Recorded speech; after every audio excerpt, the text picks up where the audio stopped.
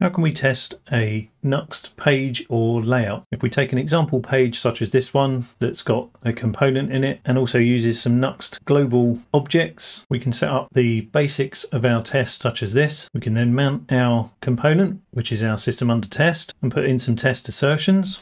And we also need to stub out Nuxt globals. This works successfully, but it does give us a warning about the component that's inside of our page. To fix this, we can create a no-op component, and the no-op component is just an empty Vue component. We can then import that no-op component and change our mount statement to mock out the component that's inside of our page with the no-op component. Now we see a success without any warnings. We can now extend this to verify that our page is using the correct layout. To do this, we can mock out the page meta object, and we can then add some assertions that check the page meta object is called and that it's called with the right layout.